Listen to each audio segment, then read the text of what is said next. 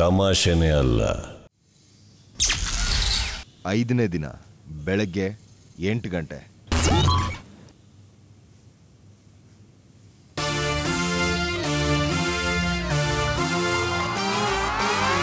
ಮಂದಿನು ಬ್ಯಾರೆ ಬಂಗ್ಲೆನು ಬ್ಯಾರೆ ನೋಡೋರು ಮಾತ್ರ ನೀವೇರಿ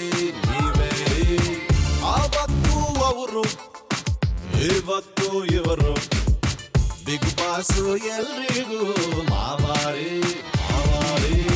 ಹಳೆ ಮಾಲು ಕ್ಯಾನ್ಸಲ್ ಮಾಲಿಕ ನೋಡಯ್ಯ ಪ್ರೆಸ್ ಆಗಿ ಇಲ್ಲಿಂದ ಎಲ್ಲಾರು ಹೊಸಾದು ಬಿಸ್ ಬಿಸಿದ್ದು ನೋಡಿ ಸ್ವಾಮಿ. Big boss big boss big boss big boss.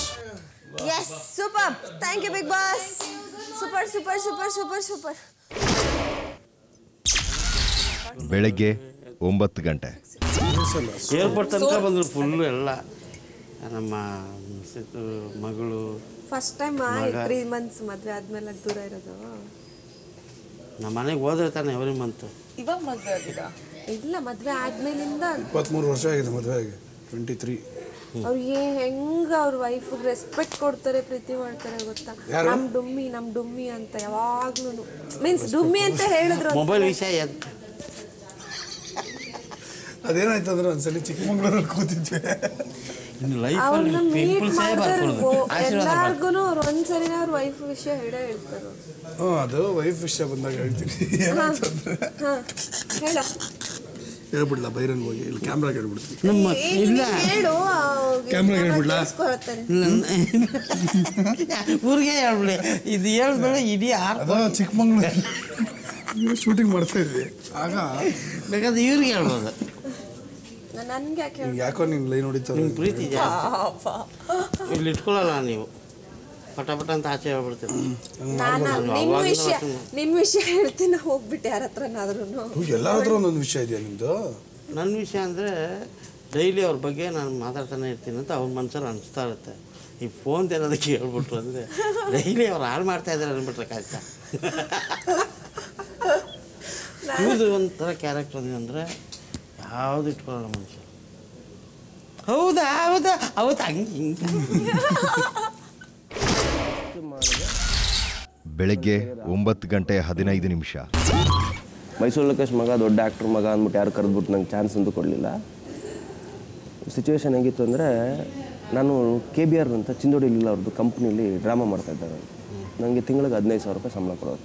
Drama ಕಂಪ್ನಿಯಲ್ಲಿ ಸೆಟ್ ಸಂಬಳ ಥರ? ಹಾಂ. 15,000 ವಾಸ್ ನನಗೆ ಅದು ಕನ್ಸಿಡರ್ ಇರಲಿಲ್ಲ. ಯಾಕಂದರೆ ನನಗೆ ದಿವಸ ಆಡಿಯನ್ಸ್ ಕೊಡ್ತಿದ್ದಾರಲ್ಲ, ಅದು ಇಟ್ ವಾಸ್ ಮೋರ್ ದ್ಯಾನ್ 15,000. ದುಡ್ಡು ಎಸೆಯೋದು, ಬಂದು ದುಡ್ಡು ಹಾಕೋದು ಎಲ್ಲ ಇರ್ತಲ್ಲ. ಸೊ ಅದೇ ನಂಗೆ ಜಾಸ್ತಿ ಇತ್ತು. That was like more. ಇದು ಸುಮ್ಮನೆ ಸಂಬಳ. ನಂಗೆ ಸ್ಟಾರ್ಟ್ ಮಾಡಿದ್ದು 300 ರೂಪಾಯಿಂದ 15,000ವರೆಗೂ ಹೋಯ್ತು.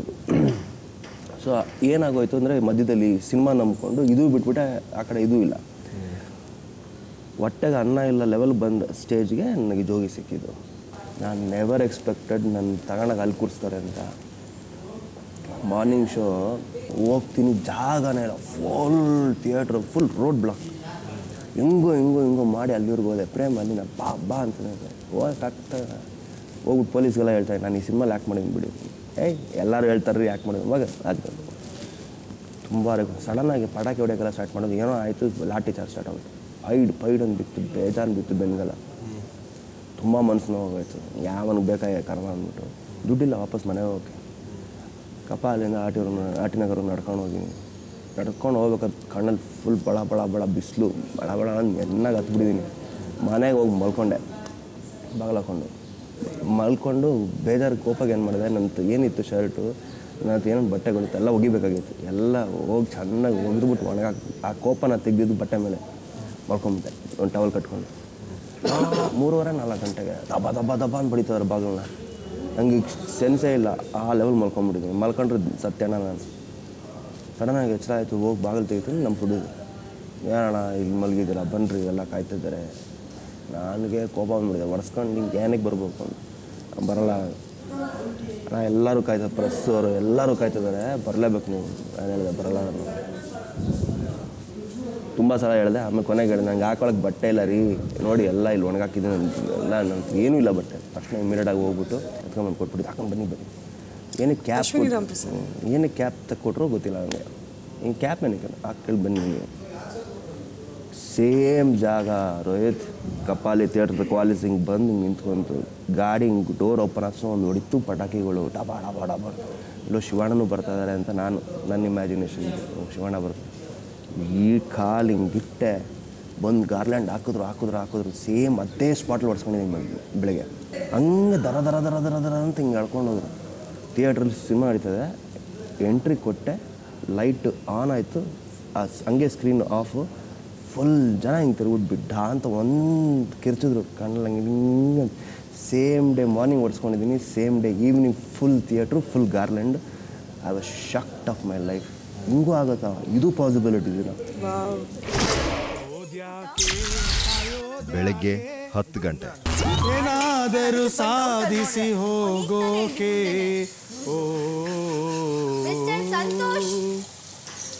ಅಳೋದ್ಯಾಕೆ ನಗೋದ್ಯಾಕೆ ಹೇಗಾದರೂ ನೋವನ್ನು ಮರೆಯೋಕೆ. ಐಡಿಯಾ ತೋರಿಸ್ಕೊಡ್ತೀನಿ ಅಷ್ಟೇ, ನಿಮ್ಗೆ ಅಭ್ಯಾಸ ಇದೆಯಾ? ನನ್ನ ಮಗ್ಗಲ್ ಬಾಬಾ ಇಲ್ಲ ಬಿಡು ಕೆಳಗೆ. ಏನು ಗೊತ್ತಾ, ಇದರಲ್ಲಿ ಒಂದೇ ಒಂದು ಸಿಂಪಲ್ ಏನಂದರೆ ಹಿಂಗೆ ಬರುತ್ತಲ್ಲ ಒಂದು ಸ್ಟ್ರೋಕು. ಕ್ಯಾಪ್ಟನ್ ಬಿಗ್ ಬಾಸ್ ಅಷ್ಟೇ ಬೆಸ್ಟ್. ಅದು ಒಂದು ತೊಗೊಂಡು ನೀವು ಹೋದ್ರು, ಇಲ್ಲಾಂದರೆ ಅದರಲ್ಲೇ ಇರುತ್ತೆ. ಮಧ್ಯಾಹ್ನ 12:30. ನಿಮಗೆ ತಿಳಿದಿರುವಂತೆ ನೀವೆಲ್ಲರೂ ವಿವಿಧ ಹಿನ್ನೆಲೆಗಳಿಂದ ಬಂದಿರುತ್ತೀರಿ ಮತ್ತು ನಿಮ್ಮದೇ ಆದ ವಿಶೇಷತೆಗಳ ಕಾರಣ ಈ ಮನೆಗೆ ಬಂದಿರುತ್ತೀರಿ. ನಿಮ್ಮ ಸಾಧನೆಗಳ ಬಗ್ಗೆ ನಿಮಗೆ ಹೆಮ್ಮೆಯೂ ಇದೆ. ಇದನ್ನು ಗಮನದಲ್ಲಿಟ್ಟುಕೊಂಡು ಬಿಗ್ ಬಾಸ್ ನಿಮಗೆಲ್ಲ ಒಂದು ವಿಶೇಷ ಏಕದಿನದ ಟಾಸ್ಕ್ ನೀಡುತ್ತಿದ್ದಾರೆ. ಈಗ ನಿಮಗೆ ನೀವೇ ಈ ಮನೆಯಲ್ಲಿ ನಿಮ್ಮ ಸ್ಥಾನಮಾನವನ್ನು ನಿರ್ಧರಿಸುವ ಸಮಯ ಬಂದಿದೆ. ಅದುವೇ ನಾನೇ ಬೆಸ್ಟು. ಮನೆಯ ಸದಸ್ಯರು ಒಬ್ಬೊಬ್ಬರಾಗಿಯೇ ಮಾತನಾಡಿ ತಮ್ಮ ಜೀವಮಾನ ಸಾಧನೆಯ ಬಗ್ಗೆ ವಿವರಣೆ ನೀಡಿ ತಮಗೆ ಈ ಮನೆಯಲ್ಲಿ ಯಾವ ಸ್ಥಾನ ಸಿಗಬೇಕೆಂದು ಬಿಗ್ ಬಾಸ್ಗೆ ತಿಳಿಸಬೇಕು. ಗಾರ್ಡನ್ ಏರಿಯಾದಲ್ಲಿ 1ರಿಂದ 14 ತನಕ ಸಂಖ್ಯೆಗಳನ್ನು ನಮೂದಿಸುವ ಸ್ಟ್ಯಾಂಡ್ಗಳನ್ನು ಇರಿಸಲಾಗಿದೆ. 1 to 14 ನಂಬರ್ಸ್ ಇರೋ ಸ್ಟ್ಯಾಂಡ್ ಇದೆ. ಸಂಖ್ಯೆ 1 ಎಂದರೆ ಅತಿ ಶ್ರೇಷ್ಠ ಕ್ರಮಾಂಕವಾಗಿದ್ದು, ಸಂಖ್ಯೆ 14 ಅತಿ ಕಡಿಮೆ ಕ್ರಮಾಂಕವಾಗಿರುತ್ತದೆ. ಎಲ್ಲರೂ ಮಾತನಾಡಿದ ನಂತರ ಒಂದು ಬಜರ್ ಆಗುತ್ತೆ. ಆಗ ಎಲ್ಲರೂ ಗಾರ್ಡನ್ ಏರಿಯಾದಲ್ಲಿರುವ ತಮ್ಮ ಆಯ್ಕೆಯ ನಂಬರ್ ಸ್ಟ್ಯಾಂಡ್ಗಳ ಹಿಂದೆ ನಿಲ್ಲಬೇಕು. ಮನೆಯ ಇತರ ಸದಸ್ಯರಿಗೆ ಅವರು ನಿಂತ ಸ್ಥಾನದ ಬಗ್ಗೆ ಅಸಮ್ಮತಿ ಇದ್ದರೆ ಅದನ್ನು ವ್ಯಕ್ತಪಡಿಸಬಹುದು. ಹೀಗೆ ಎಲ್ಲರೂ ತಮ್ಮ ಸ್ಥಾನಗಳಲ್ಲಿ ನಿಂತು ಎಲ್ಲ 14 ಸ್ಥಾನಗಳು ತುಂಬಿದ ನಂತರ 1ರಿಂದ ಶುರು ಮಾಡಿ ಒಬ್ಬೊಬ್ಬರಾಗಿ ತಮ್ಮ ಅಕ್ಕಪಕ್ಕದಲ್ಲಿರುವ ತಮಗಿಂತ ಉಚ್ಚ ಹಾಗೂ ಕಡಿಮೆ ಸ್ಥಾನದಲ್ಲಿರುವವರ ಜೊತೆ ಹೋಲಿಸಿಕೊಳ್ಳಬೇಕು ಹಾಗೂ ಅವರಿಬ್ಬರಿಗೆ ಹೋಲಿಸಿದಾಗ ತಾನು ಏಕೆ ಆ ಸ್ಥಾನದಲ್ಲಿದ್ದೇನೆ ಎಂಬ ಸ್ಪಷ್ಟನೆಯನ್ನು ನೀಡಬೇಕು. Good luck big boss. ಮಧ್ಯಾಹ್ನ 12:45. ನನ್ನ ಹತ್ರ ಸರ್ಕಾರ ಬಿಟ್ಟು ಬೇರೆ ಯಾರಿಗೂ ಗೊತ್ತಿಲ್ಲದೆ ಇರೋಂಥದ್ದು ಒಂದು ದೊಡ್ಡ ಸೀಕ್ರೆಟ್ ಇದೆ ಲೈಫಲ್ಲಿ. ಓಕೆ, ನಾನು ಅದನ್ನ ಹೇಳಿಬಿಟ್ರೆ ನಾನು ಹೊರಗಡೆ ಹೋದ್ಮೇಲೆ ನನ್ನ ಕರಿಯರ್ಗೆ ಹೊಡೆತ ಬೀಳುತ್ತೇನೋ ಅಂತ ಅನ್ನೋದು ಭಯ ಇದೆ ನನಗೆ. You understand? I have A very big secret in my life. If I tell that may be it will affect for my career, my movie career. But inside me, I really want to tell it to everyone, the whole world, prapanchakkena. But career wise, one second, please, Sraja, please. She's calling you. Go. I'll talk to you. We'll talk to you. I want to know. I want your suggestion that what should I do? Should I tell that or no? 1 second, I'll tell. Depends on what is the thing. One second. ಮಧ್ಯಾಹ್ನ 1 ಗಂಟೆ. ಎಲ್ರಿಗೂ ನಮಸ್ಕಾರ. ಒಬ್ಬ actor ಆಗಬೇಕು ಅಂತ ಚಿಕ್ಕ ವಯಸ್ಸಲ್ಲೇ ಕನಸು ಕಟ್ಕೊಂಡು ಬಂದಿರೋನು ನಾನು. ಮೊದಲನೇದು ನಾನು ಹುಟ್ಟಿದ್ದು ಕರ್ನಾಟಕದಲ್ಲ, ಆಂಧ್ರ ಪ್ರದೇಶ್ ನೆಲ್ಲೂರಲ್ಲಿ ಹುಟ್ಟಿ ಕಡಬ ಜಿಲ್ಲೆಯಲ್ಲಿ ಬೆಳೆದು ಅದಾದಮೇಲೆ ಮತ್ತೆ ನೆಲ್ಲೂರು ವಾಪಸ್ ಬಂದು ಕಡಬ ಜಿಲ್ಲೆಯಲ್ಲಿ ಒಂದು ಪುಟ್ಟ ಊರದು ರೈಲ್ವೆ ಕೋಡೂರು ಅಂತ, ಅಲ್ಲಿ ನಮ್ಮದೊಂದು ಥಿಯೇಟ್ರ್ ಇತ್ತು. ಸೊ ನಮ್ಮ ಜೀವನ ಬರೀ ಸಿನಿಮಾ. ಅಫ್ಕೋರ್ಸ್ ಒಂದು ಒಳ್ಳೆಯ ಕುಟುಂಬದಿಂದ ಬಂದಿರೋನಾಗಿರೋದ್ರಿಂದ ಒಂದು ಒಳ್ಳೆ ಹಂತದಲ್ಲಿದ್ದು ಸಡನ್ನಾಗಿ ಒಂದು ಡೌನ್ಫಾಲ್ ನೋಡಿದೆ. ಅದನ್ನು ನಾನು ಯಾರಿಗೂ ಆ್ಯಕ್ಚುಲಿ ಬ್ಲೇಮ್ ಮಾಡೋಕ್ಕೆ ಇಷ್ಟಪಡಲ್ಲ. ಯಾಕಂತಂದರೆ ಕೆಲವೊಂದು ಸತಿ ಹಣೆ ಬರಹ ಚೆನ್ನಾಗಿಲ್ಲ ಅಂತಂದರೆ ಈ ಥರ ಆಗೋದು ಗ್ಯಾರಂಟಿ. ಆದರೆ ಅಂಥ ಟೈಮಲ್ಲಿ ನಮ್ಮ ತಂದೆ ತಾಯಿ, ನಮ್ಮ ತಂದೆ ಎಸ್ಪೆಷಲಿ ಕೊಟ್ಟಿರೋ ಪ್ರೋತ್ಸಾಹ ಮುನ್ನುಗ್ಗೋಕ್ಕೆ ಪ್ರಯತ್ನ ಮಾಡಿದೆ. ಅಫ್ಕೋರ್ಸ್ ಒಂದೆರಡು ಸತಿ ಸೂಸೈಡ್ ಕೂಡ ಮಾಡ್ಕೊಳ್ಳುವಂಥ ಪ್ರಯತ್ನ ಮಾಡಿದೆ. ಆಮೇಲೆ ಇಲ್ಲ ಜೀವನ ಇದೆಲ್ಲ, ಇಲ್ಲಿಂದ ಶುರುವಾಗುತ್ತೆ ಜೀವನ ಅಂತ ಹೇಳಿ ಬೆಂಗಳೂರು ಬಂದಾಗ ಸಣ್ಣ ಪುಟ್ಟ ಕ್ಯಾರೆಕ್ಟರ್ಗಳು ಮಾಡ್ಕೊಂಡು ಮಧ್ಯದಲ್ಲಿ ಮತ್ತೆ ಮುನ್ನುಗ್ಗಿದಾಗ ನನಗೆ ಬಂದಿರೋ ಅದ್ಭುತವಾದ ಇನ್ನಿಂಗ್ಸ್ ಅಂತಂದರೆ ರಿಯಾಲಿಟಿ ಶೋಗಳು. ಆಲ್ಮೋಸ್ಟ್ ಇಲ್ಲಿವರೆಗೂ 13 ರಿಯಾಲಿಟಿ ಶೋಗಳನ್ನು ಮಾಡಿದ್ದೀನಿ. ನಾನು ಹೆಮ್ಮೆಯಿಂದ ಹೇಳ್ಕೊಳ್ಳೋದು ಏನಂತಂದರೆ, ನಾನು ಮಾಡಿರೋ ರಿಯಾಲಿಟಿ ಶೋಗಳು ಇಂಡಿಯಾದಲ್ಲಿ ಬಹುಶಃ ಯಾರೂ ಪ್ರಯತ್ನ ಪಟ್ಟಿಲ್ಲ ಅಂತ ಹೇಳೋಕ್ಕೆ ಇಷ್ಟಪಡ್ತೀನಿ. Thank you.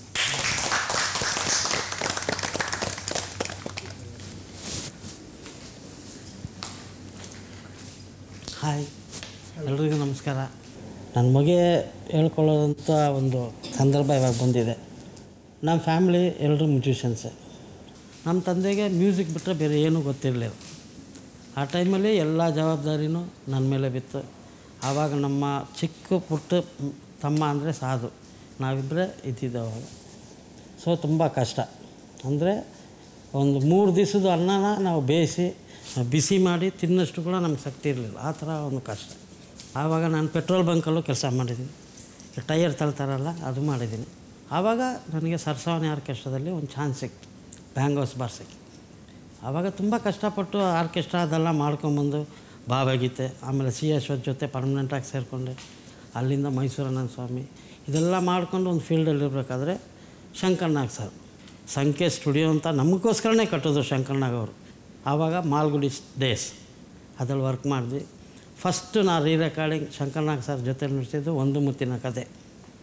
ಆವಾಗ ನಮ್ಮ ಕರ್ನಾಟಕದ ಎಲ್ಲ ಮ್ಯೂಸಿಷಿಯನ್ಸು ಅಲ್ಲಿ ನುಡಿಸಿದ್ವಿ. ಎಲ್ಲ ನಮ್ಮವರೇ, ಯಾರೂ ಇಲ್ಲ. ಆವಾಗ ನಮ್ಗೆ ಸಪೋರ್ಟ್ ಮಾಡಿದ್ದೆ ಹಂಸಲೇಖ ಸರ್. ಬಂದರು ಸರ್, ಮೈಕ್ ಪೊಸಿಷನ್ನು ನಮ್ಗೆ ಗೊತ್ತಿರಲಿಲ್ಲ.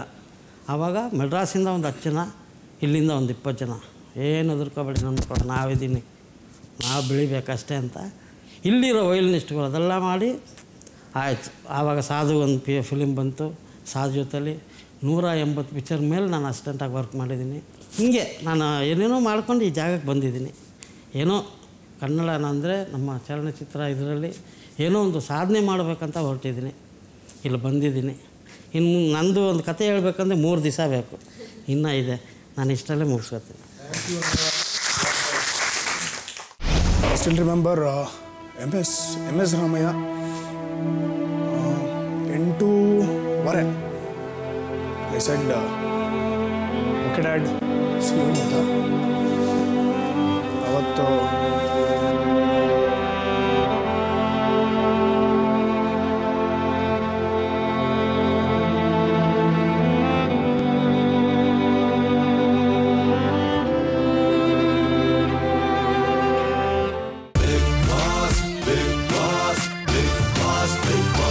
ತಮಾಷೆನೇ ಅಲ್ಲ,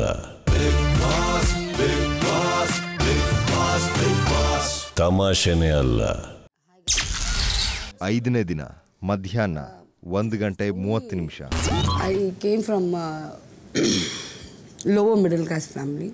ಬಿಗ್ ಬಾಸ್ ನೀಡಿದ ನಾನೇ ಬೆಸ್ಟು ಟಾಸ್ಕ್ನಲ್ಲಿ ತಮ್ಮ ಜೀವಮಾನದ ಸಾಧನೆಗಳ ಬಗ್ಗೆ ಮಾತನಾಡಲು ಈಗ ಶಕೀಲಾರ ಬಾರಿ. ನಾನು ಸಿನಿಮಾ ಬಂದಿದ್ದು ತುಂಬ ಕಷ್ಟದಲ್ಲಿರೋದ್ರಿಂದ. And we were 7 children to my mom, and parents decided let me earn for them.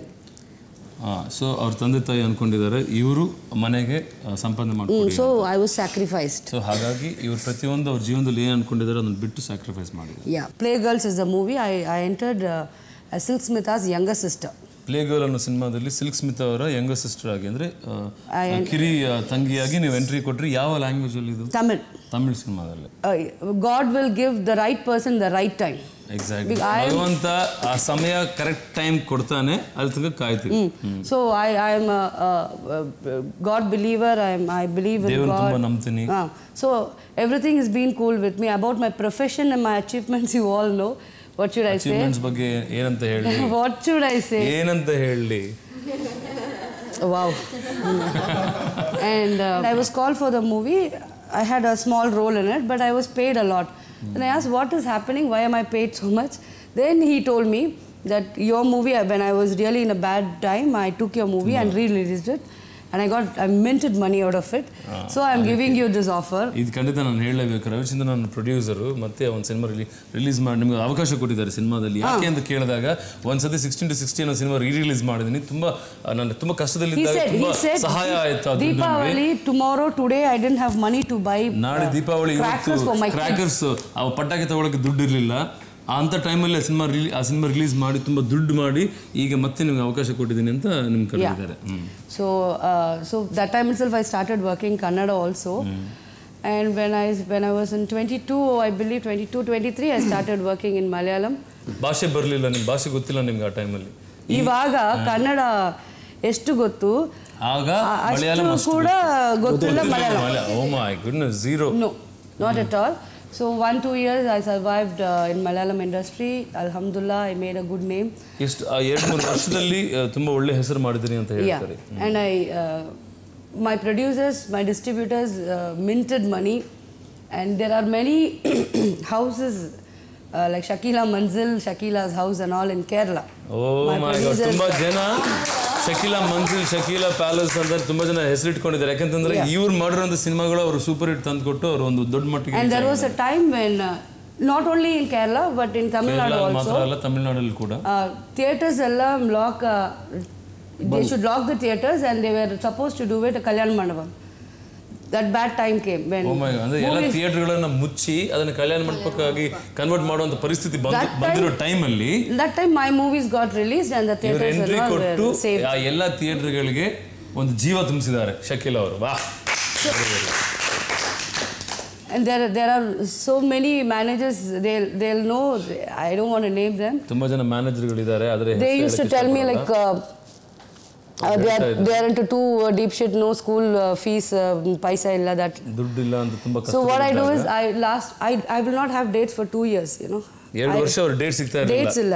One day for myself I used to beg. ಅಯ್ಯೋ, ಒಂದು ದಿನ ಕೂಡ ವರ್ಷಕ್ಕೆ I need to be with my family. I never used to have time. ಅಯ್ಯೋ. So when I was so busy, when these managers come and tell me, I used to tell them one thing, okay, you have your wife ತಾಳಿ ಇದೆಯಾ ನಿಮ್ತ, ಅವ್ರು ಬಂದು ಕೇಳಿದಾಗ ಈ ಥರ dates ಕೊಡಿ ಅಂದರೆ ತಾಳಿ ಇದೆಯಾ ಅಂತ. So I tell them, you sell it off. ಅದನ್ನ ಮಾರ್ಬಿಡಿ. Tomorrow by afternoon you'll get another one. I was so confident. Allah has given me so much that I tell them, and I ask my brother, he was taking care of my dates. 1 hour I am on their sets. Tomorrow 1 hour I am on their sets. I go to the puja and the movie is already sold.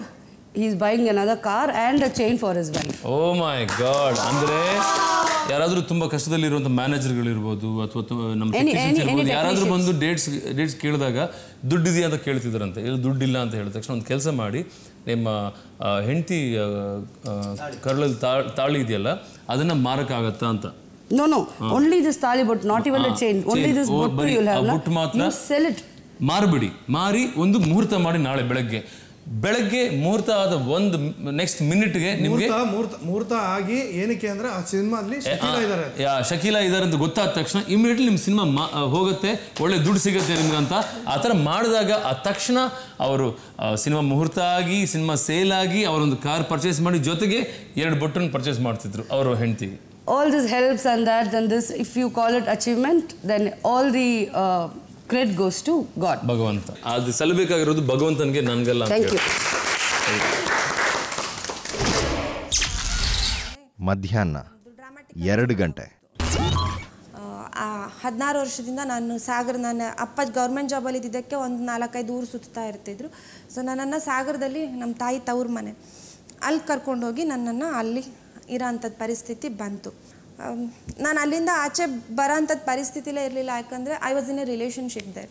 ನಾನು ಜೀವನ ಪೂರ್ತಿ okay ಸಾಗರದಲ್ಲಿ ಒಂದಿರೋ ಹಳ್ಳಿ, ನಾನು ಅಲ್ಲೇ ಇದ್ಬಿಡ್ತೀನಿ ಅನ್ನೋ ಅಂಥದ್ದು ನನ್ನ ಮನಸ್ಸಲ್ಲಿತ್ತು. ನನ್ನ ಜೀವನ ಪೂರ್ತಿ ಅಲ್ಲೇ ಸೆಟ್ಲಾಗತ್ತೆ ಹಾಗೆ. ಅದು ನಾನು ಅಲ್ಲಿಂದ ಈಚೆ ಬರ್ತೀನಿ ಅನ್ನೋ ಇಮ್ಯಾಜಿನೇಷನ್ನೇ ಇರಲಿಲ್ಲ ನನಗೆ. ಬಟ್ ನಾನು ಯಾವಾಗ ಆ ರಿಲೇಷನ್ಶಿಪ್ನಿಂದ ಆಚೆ ಬರೋ ಅಂಥದ್ದು ಪರಿಸ್ಥಿತಿ ಬಂತು, ನಾನು ತುಂಬಾ ಸೆಲ್ಫಿಶ್ ಆಗಿದ್ದೆ, ತುಂಬಾ ಕೆಟ್ಟ ಸೆಲ್ಫಿಶ್ ಆಗಿ. ನಾನು ಬೇರೆ ಯಾರ ಬಗ್ಗೆನೂ ಯೋಚನೆ ಮಾಡಲಿಲ್ಲ. ನಾನು ಏನೇನೆಲ್ಲ ಟ್ರೈ ಮಾಡಿದೆ, ಕೈ ಕೊಯ್ಕೊಂಡೆ, ಬಾವಿಗೆ ಹಾರಿದೆ, ನಾನು ವಿಷ ತಗೊಂಡೆ, ಸೂಸೈಡ್ ಮಾಡಿ ತುಂಬಾ ನಾನು 1-2 ದಿನ ಕೋಮಾದಲ್ಲಿದ್ದೆ. ಅಲ್ಲಿಂದ ಆಚೆ ಕರ್ಕೊಂಡು ಬಂದರು. ನಮ್ಮ ತಂದೆ ಹೇಳಿದ್ರು, ನೀನು ಈ ಥರ ಮಾಡಿದ್ರೆ ನಮಗೆ ನೋವಾಗುತ್ತೆ, ನೀನು ಈ ಥರ ಮಾಡಬೇಡ, ನಿನ್ಗೆ ನಾವೇನಕ್ಕೂ ಕಮ್ಮಿ ಮಾಡಿಲ್ಲ, ನಾವೆಲ್ಲರೂ ನೀನು ಸಪೋರ್ಟ್ ಮಾಡ್ತೀವಿ, ನಿಂಗೆ ಏನು ಬೇಕೋ ಅಚೀವ್ ಮಾಡು ಅಂತ. ಬ್ಯಾಂಗ್ಳೂರಿಗೆ ಬಂದೆ. ಸೊ ಆ್ಯಂಕರಿಂಗ್ ಮಾಡ್ತಾಯಿದ್ದೆ. ಅಲ್ಲಿಂದ ನನಗೆ ಆಚೆ ಬಂದೆ. ಆ್ಯಂಕರಿಂಗ್ ಮಾಡಲಿಲ್ಲ, ನಾನು ಕಂಟಿನ್ಯೂ ಮಾಡಲಿಲ್ಲ. ನನಗೆ ಅಲ್ಲಿ ಗೊತ್ತಲ್ಲ, ಒಂದು ಸರಿ ಎಂಟ್ರಿ ಕೊಟ್ಟ ಮೇಲೆ ಒಂದಲ್ಲ ಒಂದು ಟಚ್ ಸಿಗ್ತಾ ಹೋಗುತ್ತೆ. ಅಲ್ಲಿಂದ ನೆಕ್ಸ್ಟ್ ಯಾವುದೋ ಒಂದು ಸೀರಿಯಲ್ ಕಮಿಟ್ ಆದೆ, ಇನ್ನೊಂದು ಯಾವುದೋ ಸೀರಿಯಲ್ ಕಮಿಟ್ ಆದೆ. ಸೊ ಅಲ್ಲಿ ಸೀರಿಯಲ್ ಮಾಡೋ ಅಂಥ ಟೈಮಲ್ಲಿ ನನಗೆ ನನ್ನ ಫಸ್ಟ್ ಮೂವಿ ಸೈಕೋಗೆ ಆಫರ್ ಸಿಕ್ತು ನನಗೆ. ನಾನು ಸೈಕೋನೂ ಮಾಡಿದೆ. ಸೈಕೋ ಮೂವಿನಲ್ಲಿ ಆ್ಯಕ್ಟ್ ಮಾಡಿದೆ, ಹೀರೋಯಿನಾಗಿ ಮಾಡಿದೆ. ತೀರಾ ಒಂದು ಇಮ್ಮೆಚ್ಯೂರ್ಡ್ ಆಗಿರೋ ಅಂಥವಳು. ನಾನು ತುಂಬ ವರ್ಷಗಳ ತನಕ 10 ವರ್ಷಕ್ಕಿರೋ ಬುದ್ಧಿ 20 ವರ್ಷದ ತನಕ ಅದೇ ಥರ ಮೇಂಟೈನ್ ಮಾಡಿದವಳು. ತುಂಬ ಪ್ಯಾಂಪರ್ಡ್ ಕಿಡ್. ಸಿಕ್ಕಾಪಟ್ಟೆ ಮುದ್ದಲ್ಲಿ ಬೆಳೆದವಳು. ತುಂಬ ಕಷ್ಟ ಅನುಭವಿಸಿ, ಕಷ್ಟ ನಾನೇ ತಂದ್ಕೊಂಡು ಬೇಡ ಅಂತಂದ್ರೂ ನಮ್ಮ ಅಪ್ಪ ಅಮ್ಮನ ನಾನು ನೋಡಿಕೊಂಡು ಇವತ್ತಿಗೆ ನಮ್ಮ ಅಪ್ಪ ಅಮ್ಮ ನಾನಿಲ್ಲ ಅಂತಂದರೆ ಉಸಿರು ಬಿಡೋಕ್ಕಾಗಲ್ಲ. ನಮ್ಮ ಅಪ್ಪ ಅಮ್ಮನಿಗೆ ನಾನಿಲ್ಲ ಅಂತಂದರೆ ಅವ್ರಿಗೆ ಇದೇ ಇಲ್ಲ. ಸೊ ಅದಕ್ಕೆ ನಾನು ಪ್ರತಿ ಸರಿ ದೇವಸ್ಥಾನಕ್ಕೆ ಹೋದಾಗ್ಲೂ ದೇವರೇ ನನ್ನನ್ನು ಚೆನ್ನಾಗಿ ನೋಡ್ಕೊ ಅಂತ ಕೇಳ್ತೀನಿ. ಅವಾಗ ನಾನು ಎಲ್ಲರನ್ನೂ ಚೆನ್ನಾಗಿ ನೋಡ್ಕೋಬೋದು. ಅಷ್ಟೇ. This is my story. ಮಧ್ಯಾಹ್ನ 3:45. ನನ್ನ ತಂದೆ ತೀರೋಗಿದ್ದ ದಿನ ಮಧ್ಯಾಹ್ನ 2:41. ನಮ್ಮ ತಂದೆಗಿದ್ದಂಥ ಒಂದು ಕಡೆ ಆಸೆ ಏನು ಅಂದರೆ ಅವ್ರ ಬಾಡಿನ ಡೊನೇಟ್ ಮಾಡಬೇಕು ಅಂತ. ಅವರು ಚೆನ್ನಾಗಿದ್ದಾಗಲೇ ಯಾವುದೋ ಒಂದು ಪೇಪರಲ್ಲಿ ಓದಿ ಆ ಥರದ್ದೇನೋ ಈ ಥರ ಹೋಗಿ ಕ್ರಿಮೇಟ್ ಮಾಡಿರುವಂಥ ಹೆಣಗಳನ್ನ ರಾತ್ರಿ ಎಲ್ಲ ತೆಗೆದು ಅದನ್ನು ಸೇಲ್ ಮಾಡುವಂಥ ಒಂದು ಸ್ಕ್ಯಾಂಡ್ಲೆಲ್ಲ ಆಗಿತ್ತು. ಮನುಷ್ಯನಿಗೆ ಇದ್ದಾಗಲೂ ಬೆಲೆ ಇಲ್ಲ, ಸತ್ತ ಮೇಲೂ ಈ ಥರ ಮಾಡ್ತಾರಲ್ಲ, ಹೆಣನೂ ಬಿಡದೇ ಇರೋವಂಥ ಮನುಷ್ಯರು ಅಂತ ಅವರು ಅಂತ ತುಂಬ ಬೇಜಾರಾಗಿ ನಮ್ಮ ಅಕ್ಕನ ಕೈಯಲ್ಲಿ ಬರೆಸಿದ್ದವರು ಲೆಟರ್. ನಾನು ಲೋಕೇಶ್ ನನ್ನ ಮರಣದ ನಂತರ ನನ್ನ ದೇಹವನ್ನು ಮೆಡಿಕಲ್ ಸೈನ್ಸ್ಗೆ ಡೊನೇಟ್ ಮಾಡ್ಬೇಕು ಸೈನ್ ಮಾಡಿದ್ರು ಅದನ್ನು. ಬಟ್ ಏನಂದರೆ ದೊಡ್ಡ ಪ್ರೊಸೀಜರ್ ಅದು. Body donation is a very very difficult procedure. My father was declared no more. Sign ಮಾಡಿಸ್ಬೇಕಾಗಿತ್ತು. ಅಮ್ಮನ ಹತ್ರ ಹೋಗಿ ಕೇಳಿದಾಗ ಅಮ್ಮ ಅದಕ್ಕಾ ಅಂದರು. ಸರಿಯಾ ಅದಕ್ಕೆ ಸೈನ್ ಮಾಡಿದ್ವಿ. ಬಂದೆ. ನನ್ನ ಹತ್ರ ಪ್ರಮಾಣ ಮಾಡಿಸ್ಕೊಂಡಿದ್ರು ಅಪ್ಪ, ನಾನು ಅಳಲ್ಲ ಅಂತ, ಅಳಬಾರ್ದು, ನಾನು ಸತ್ತಾಗ ನೀನು ಅಳಬಾರ್ದು ಅಂತ. I still remember M S Ramaiah 8:15. I said okay dad C you ಅಂತ. ಅವತ್ತು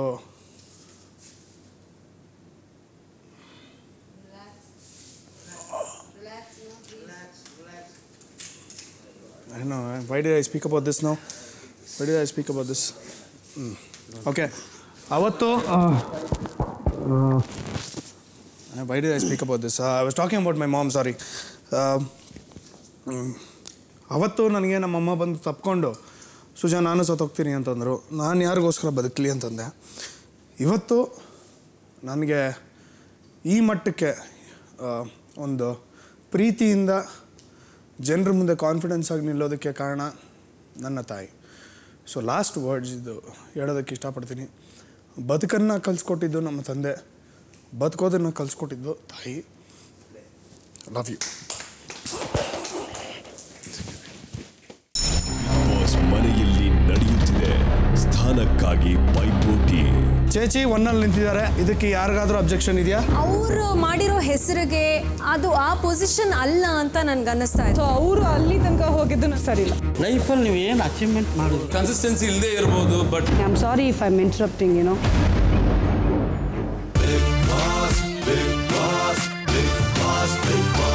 ತಮಾಷೆನೇ ಅಲ್ಲ, ತಮಾಷೆನೇ ಅಲ್ಲ. ಸಂಜೆ 4 ಗಂಟೆ.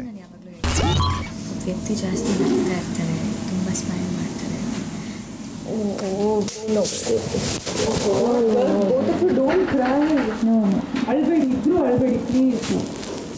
ಕಾಮ್ಯ ಹೊರಗಡೆ ಬನ್ನಿ. ಕಾಂಬಿ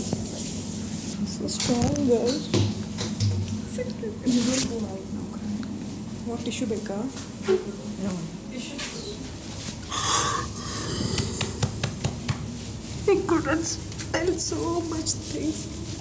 ಅನಿತಾ ತಮ್ಮಲ್ಲಿರೋ ನೋವಿನ ಬಗ್ಗೆ ಎಲ್ಲರ ಮುಂದೆ ಹೇಳ್ಕೊಳ್ತಿದ್ದಾರೆ. ತಮ್ಮಲ್ಲಿರೋ ಸಾಕಷ್ಟು ನೋವನ್ನು ಇಡೀ ಪ್ರಪಂಚದ ಮುಂದೆ ಹೇಳ್ಕೊಳ್ಬೇಕು ಅಂತ ಅನಿಸಿದ್ರು ಅದು ಸಾಧ್ಯವಾಗ್ತಿಲ್ಲ. ದೇವರಾಟ ತಮ್ಮನ್ನು ಕಟ್ಟಿ ಹಾಕಿದ್ದು ಏನೂ ಹೇಳ್ಕೊಳಕ್ಕಾಗ್ತಿಲ್ಲ ಅಂತ ಕ್ಷಮೆ ಯಾಚಿಸಿದಾಗ ಎಲ್ಲರೂ ಅನಿತಾಗೆ ಸಮಾಧಾನ ಮಾಡ್ತಿದ್ದಾರೆ.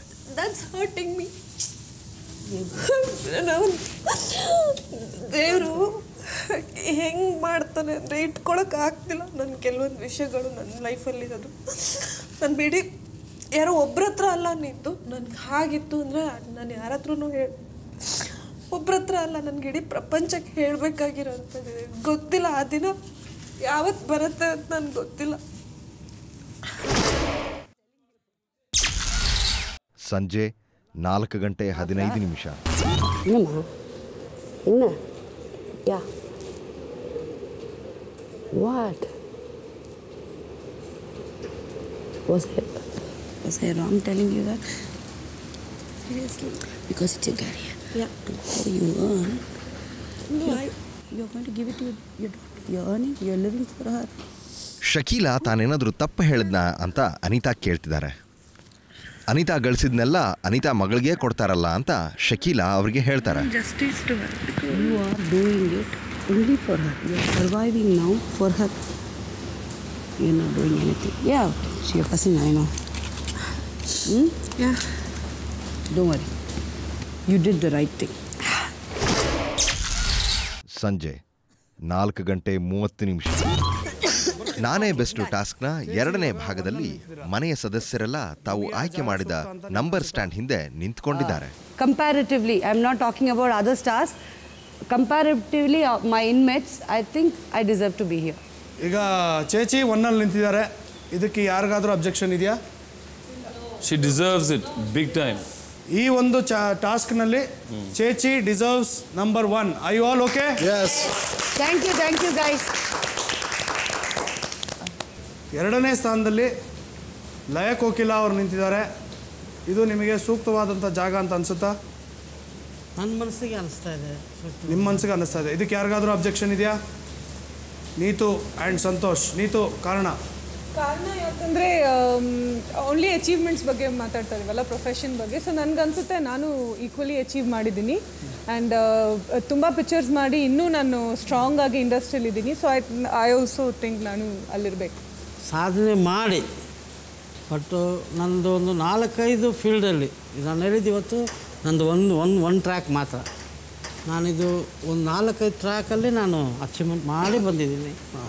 ನಾನು ನೀತುಗಿಂತ ಒಂದು 1000% ಜಾಸ್ತಿನೇ ಅಚೀವ್ಮೆಂಟ್ ಮಾಡಿದ್ದೀನಿ ಲೈಫಲ್ಲಿ.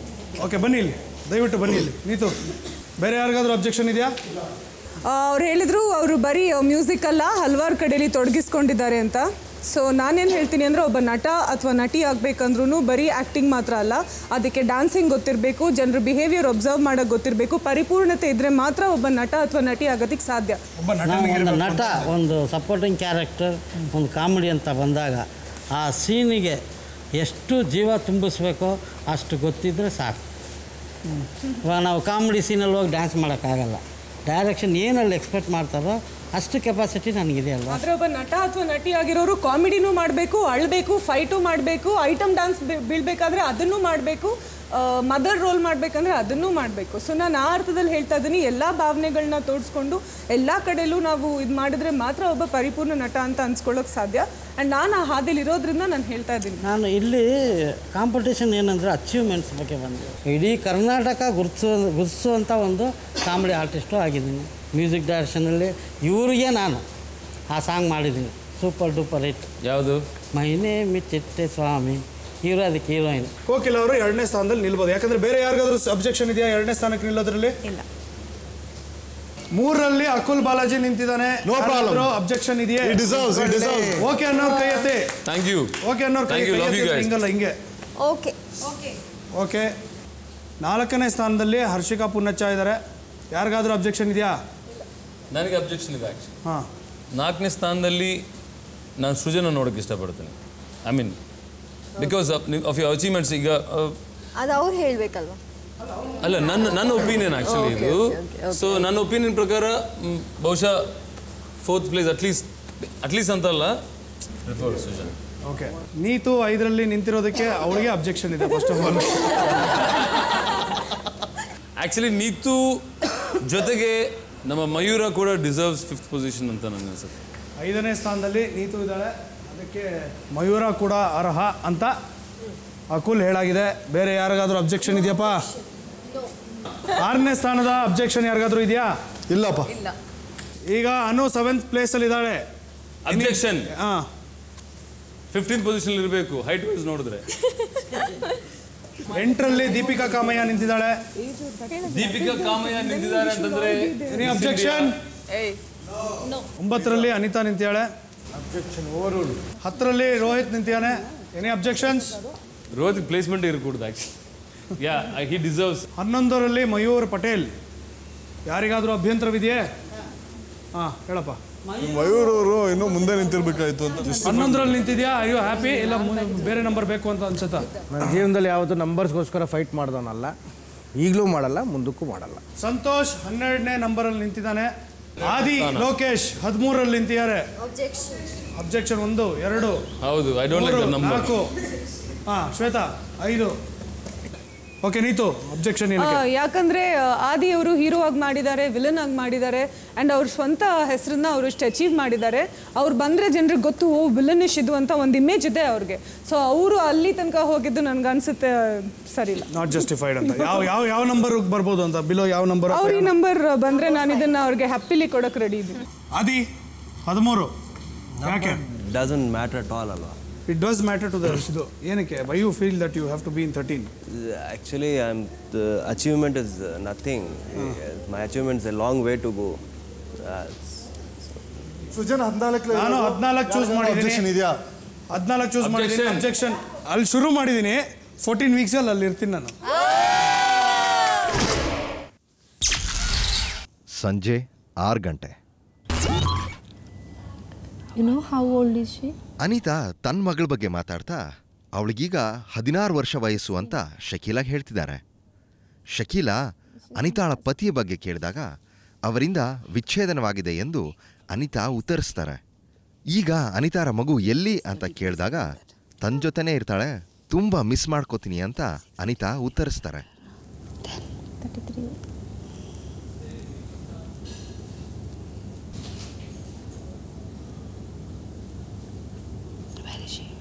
With me only.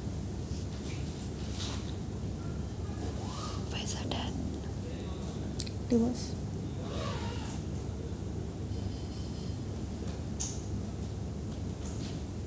Now what's up? What's the problem? No problem. I'm just missing her. That's it. It's cold. Very cold. That's what I'm wondering how to.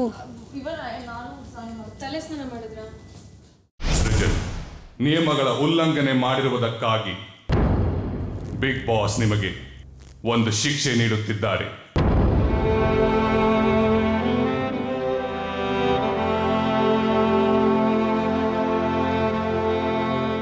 ನೀನು ಎಂತ ಸೆನ್ಸಿಟಿವ್ ಕಡೆ ಕೂಡ ಕಾಮಿಡಿ ಮಾಡಿ ಡಬ್ಬಾ ಥರ ನಿನ್ನ ಹೆಸರು ಅನ್ಸ್ಕೊಂಡಿದ್ಯಾ? ಅರ್ಥ ಆಯ್ತಾ?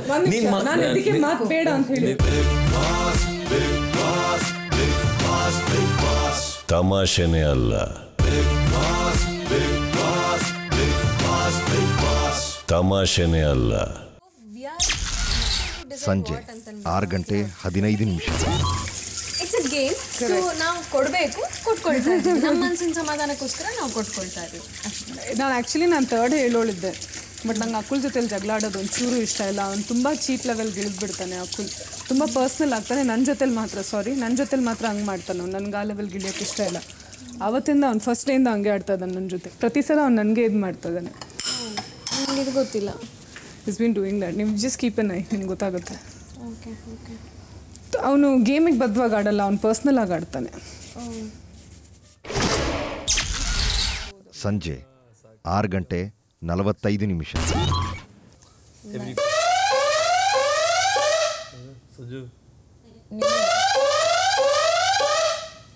ಡೇಸ್ ಅಂತಾನೆ ಅಂತ ಇಟ್ಸ್ ನಾಟ್ ಈವನ್ ಅಲ್ವಾ?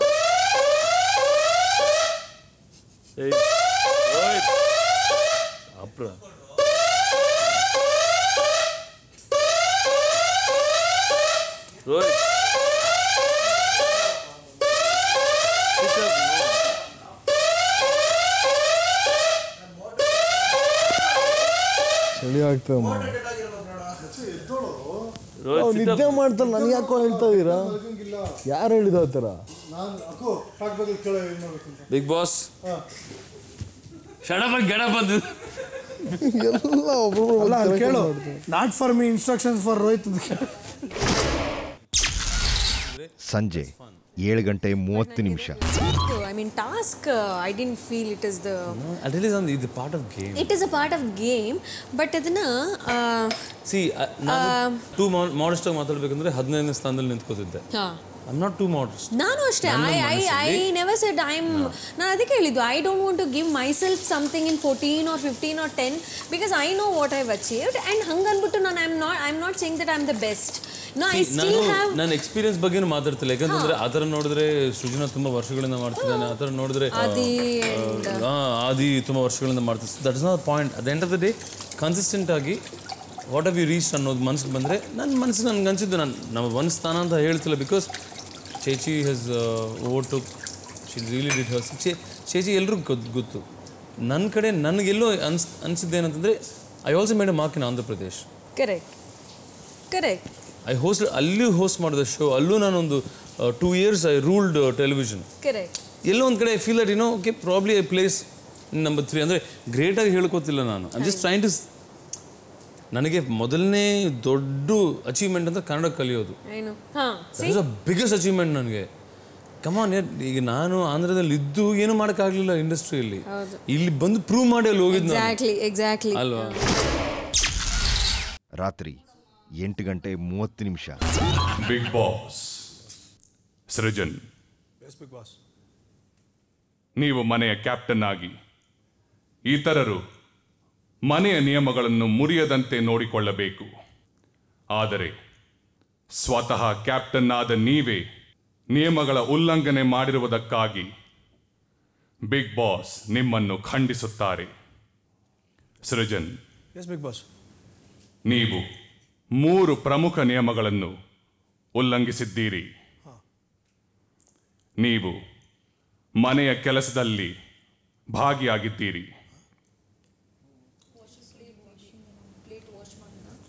ನಿಮ್ಮನ್ನು ಸೇರಿದಂತೆ ಮನೆಯಲ್ಲಿ ಹಲವರು ಕನ್ನಡವನ್ನು ಬಿಟ್ಟು ಬೇರೆ ಭಾಷೆಗಳಲ್ಲಿ ಮಾತನಾಡುತ್ತಿದ್ದಾರೆ. ಹಗಲು ಹೊತ್ತಿನಲ್ಲಿ ನೀವು ನಿದ್ರಿಸುತ್ತಿದ್ದಿರಿ. ಕ್ಯಾಪ್ಟನಿನ ಕೆಲಸ ಸಾಕಷ್ಟು ಜವಾಬ್ದಾರಿಗಳಿಂದ ಕೂಡಿರುತ್ತದೆ. ಸೃಜನ್, ನಿಮ್ಮ ಎಲ್ಲ ತಪ್ಪುಗಳಿಗಾಗಿ ಬಿಗ್ ಬಾಸ್ ನಿಮಗೆ ಒಂದು ಶಿಕ್ಷೆ ನೀಡುತ್ತಿದ್ದಾರೆ. ಆದಿ, ನೀವು ಸ್ಟೋರ್ ರೂಮ್ಗೆ ಹೋಗಿ ಅಲ್ಲಿರುವ ಪತ್ರವನ್ನು ಮನೆಯ ಸದಸ್ಯರ ಮುಂದೆ ಓದಬೇಕೆಂದು ಬಿಗ್ ಬಾಸ್ ಆದೇಶಿಸುತ್ತಿದ್ದಾರೆ.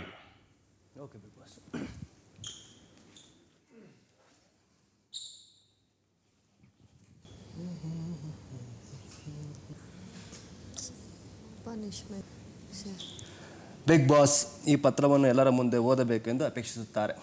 ಶಿಕ್ಷೆಗಳ ವಿವರಗಳು ಇಂತಿವೆ. ಗಾರ್ಡನ್ ಏರಿಯಾದಲ್ಲಿ ಒಂದು ಪಂಜರವಿದೆ. ಬಿಗ್ ಬಾಸ್ ನೀಡುವ ಮುಂದಿನ ಆದೇಶವರೆಗೂ ಸೃಜನ್ ಆ ಪಂಜರದೊಳಗೆ ಬಂಧಿತ ಆಗಿರಬೇಕು. ಸೃಜನ್ ಪಂಜರದೊಳಗೆ ಇರುವಂತೆ ನೋಡಿಕೊಳ್ಳುವ ಜವಾಬ್ದಾರಿ ರೋಹಿತ್ಗೆ ನೀಡಲಾಗಿದೆ. ಸೃಜನ್ ಪಂಜರದೊಳಗೆ ಹೋದ ನಂತರ ರೋಹಿತ್ ಅದರ ಬಾಗಿಲಿಗೆ ಬೀಗ ಹಾಕಿ ಬೀಗದ ಕೈಯನ್ನು ತನ್ನ ಬಳಿ ಇರಿಸಿಕೊಳ್ಳಬೇಕು. ಸೃಜನ್ ಬಾತ್ರೂಮ್ಗೆ ಹೋಗುವಾಗ ಬೀಗ ತೆಗೆದು ಬಾತ್ರೂಮ್ ತನಕ ಕರೆದುಕೊಂಡು ಹೋಗಿ ಆನಂತರ ಪುನಃ ಪಂಜರದಲ್ಲಿ ಬಂಧಿಸಬೇಕು. ರೋಹಿತ್ ಸೃಜನ್ಗೆ ಊಟ ಪಂಜರದೊಳಗೆ ನೀಡಬೇಕು. ಸಿಪ್ಪರ್ನಲ್ಲಿರುವ ಕುಡಿಯುವ ನೀರು ಖಾಲಿಯಾದಲ್ಲಿ ರೋಹಿತ್ ಕುಡಿಯುವ ನೀರನ್ನು ನೀಡಬಹುದು. ಬಿಗ್ ಬಾಸ್ ಮುಂದಿನ ಆದೇಶವರೆಗೂ ರೋಹಿತ್ ಪಂಜರದ ಪಕ್ಕ ಸೃಜನ್ ಬಳಿಯೇ ಇರಬೇಕು. ನಿನಗೂ ಪನಿಷ್ಮೆಂಟ್. Big boss. ರಾತ್ರಿ 8:45. ಅದನ್ನೆಲ್ಲ ಇಟ್ಕೊಂಡು ಮಾಡ್ಕೊಳ್ಳೋ ಹೈಟ್ ಆಗೋದು ಗುರು ಪುಣ್ಯಕ್ಕೆ. ನೀನು ಮೆಜರ್ಮೆಂಟ್ ತೊಗೊಂಡಿದ್ದಾರ? ಮಲ್ಗದೊಳಗಡೆ ಇರುತ್ತಲ್ಲ, ಅದು ಅಲ್ಲಿ ಹೆಂಗೆ ಮಲ್ಕೋಕ್ಕಾಗುತ್ತೆ? ಬಿಗ್ ಬಾಸ್ ಯಾವಾಗ ಹೇಳ್ತಾನೋ ಅಲ್ಲಿ ಏನಪ್ಪ 10%-15% ಇಂಗ್ಲೀಷ್ ಇದ್ರೆ ಓಕೆ ಅಂತ ಹೇಳಿದ್ರು. ಹೇಳಿರ್ತಾರೆ ಕಣ, ಅದಕ್ಕೆ ಯಾಕೋ ತಲೆ ಇಲ್ಲಿ ಈಗ ಸುಮ್ಮನೆ ನಮ್ಮ ಪನಿಷ್ಮೆಂಟ್ ನಿಮಗೆ ಯಾಕೆ ಕೊಡುಗೆ? ಅದು ಒಂದೇ ಅಲ್ಲ ಕಣ, ಅವ್ನು ಮಲಗಿದ್ದಾನೆ. ಮಲಗಿದ್ದು ಅವ್ರು ಆಮೇಲೆ ಅದೇನೋ ಅವ್ನು ಕೆಲಸ ನೋಡ ಮಲಗಿದ್ದು actually to be honest Rohit ಕೆಲಸ ಮಾಡಿದ್ದು ಇಲ್ಲ ಅದು ತಪ್ಪಿರ್ಬೋದು, ಅದೇನು ಮಾಡೋದಕ್ಕಾಗಲ್ಲ. ಒಂದು ನಿಮಿಷ ಅವರೇನೋ ಹೇಳ್ತಾ ಇದ್ದಾರೆ. ಅಲ್ಲ ಅದು ತಪ್ಪಿರ್ಬೋದು, ನಾನು ಹಿಂಗೆ ಕೂತಿರುವಾಗ ಗೊತ್ತಿಲ್ಲದೆ ನಮ್ಗೆ ನಿದ್ದೆ ಮಾಡಿರ್ಬೋದು. ಬಟ್ ಇದೆರಡು ನನಗೆ ಗೊತ್ತಿಲ್ಲ ಗುರು. ನಾನು ಅದ್ರ ಬಗ್ಗೆ ಚರ್ಚೆ ವಿಶ್ಲೇಷಣೆ ಮಾಡೋದು ತಪ್ಪಾಗುತ್ತೆ. ಯಾಕಂದರೆ ಪ್ಲೇಟು ನನ್ನ ಒಂದು ಗ್ಲಾಸನ್ನು ಬಿಟ್ಟು ನಾನು ಬೇರೆ ಯಾವುದನ್ನು ತೊಳೆದಿಲ್ಲ. ಅದು ನನಗೆ ಗೊತ್ತು. ಅಡುಗೆ ವಿಷಯಕ್ಕೂ ಹೋಗಿಲ್ಲ. ಪಾಪ ಇದು ಸ್ಮಾಲ್ ಸ್ವಲ್ಪ ಗಂಟೆಗೆ ಇದ್ರೆ ಸಾಕು. ಒಳ್ಳೆ ಕಥೆ. ಮಧ್ಯರಾತ್ರಿ 12:30 ಬ್ರೇಕ್ಫಾಸ್ಟ್ ಬೇಗ ತಿನ್ಬೇಕು ಅಂತ ಆಸೆ ಆಗ್ತಾ ಇದೆ. 7:05 ಶಾರ್ಟ್ ಇದೆ. Thank you big boss. Good night. Lights off ಆಗಿದೆ. Thank you Akshay Kumar. Good night dollar. ಮಲ್ಕೊಳ್ಳಿ ನೀವೆಲ್ಲ ಹೋಗಿ. ಬಿಗ್ ಬಾಸ್ ಪ್ಲೀಸ್ ಬಿಟ್ಬಿಡಿ ಸೃಜನಾ, ಪ್ಲೀಸ್ ಬಿಟ್ಬಿಡಿ. ಬಿಗ್ ಬಾಸ್ ಪ್ಲೀಸ್ ಬಿಟ್ಬಿಡಿ ಸೃಜನಾ, ಪ್ಲೀಸ್. ಇದು ಅವ್ರು ಅನ್ಕೊಂಡಿರ್ಬೇಕಲ್ಲ. ಮಧ್ಯರಾತ್ರಿ 12:45 ಬಿಗ್ ಬಾಸ್ ಬಿಟ್ಬಿಡಿ ಸೃಜನಾ ಅವ್ರನ್ನ. ಇನ್ಮೇಲೆ ಈ ತಪ್ಪಾಗದೇ ಇರೋ ನೋಡ್ಕೊತೀವಿ, ಕನ್ನಡನೇ ಮಾತಾಡ್ತೀವಿ, ಯಾರು ನಿದ್ದೆ ಮಾಡಿದ್ರು ಹೋಗಿ ಎಬ್ಬಿಸ್ತೀವಿ. ಬಿಟ್ಬಿಡಿ ಬಿಗ್ ಬಾಸ್ ಪ್ಲೀಸ್. ಹೆಂಗಿರ್ಬೇಕು, ಹೇಗಿರ್ಬೇಕು, ಹೇಗೆ ಮಾತಾಡಬೇಕು ಅಂತ. ಓಕೆ ಅಕ್ಕು, ಎಮೋಷನ್ಸ್ ಆದ್ಮೇಲೆ ಏನು ಮಾಡೋದು? ನಾನು ಅವನ ಹತ್ರ ಮಾತಾಡಲಿಲ್ಲ. ಇವಳು ಶ್ವೇತಾ ಬಂದೆಲ್ಲ ಸ್ಟಾರ್ಟ್ ಮಾಡಿದ್ದು. ನಂಗೆ ಹುಡುಗಿರು ಈ ಥರ ಫಿಟ್ಟಿಂಗ್ ಇಡೋದು ನಂಗೆ ಚೂರು ಇಷ್ಟ ಆಗಲ್ಲ. ತಮಾಷೆನೇ ಅಲ್ಲ, ತಮಾಷೆನೇ ಅಲ್ಲ. ಮಧ್ಯರಾತ್ರಿ 1 ಗಂಟೆ. ಮನೆಯ ಸದಸ್ಯರೆಲ್ಲರಿಗೂ ಸೃಜನ್ಗೆ ನೀಡಿರುವ ಶಿಕ್ಷೆ ಇಲ್ಲಿಗೆ ಮುಕ್ತಾಯವಾಗುತ್ತದೆ ಎಂದು ತಿಳಿಸಲು ಇಚ್ಛಿಸುತ್ತಾರೆ. Thank you big boss. Don't follow him please. ನೋಡೋ ಯಾರು ಬಂದು ನಾನೇ ಬರ್ಬೇಕಲ್ಲಿ. ಅಯ್ಯೋ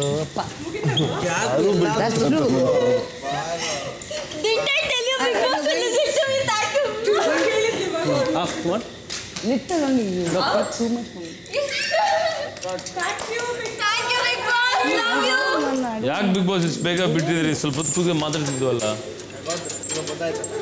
ಇದು ಅನ್ನೋದು ಹಾರಾಗಿರ ಲೈಟು. ಡ್ಯಾಂಗ್ ಡ್ಯಾಂಗ್ ಡ್ಯಾಂಗ್ ಡ್ಯಾಂಗ್ ಡ್ಯಾಂಗ್ ಡ್ಯಾಂಗ್ ಡ್ಯಾಂಗ್ ಡ್ಯಾಂಗ್.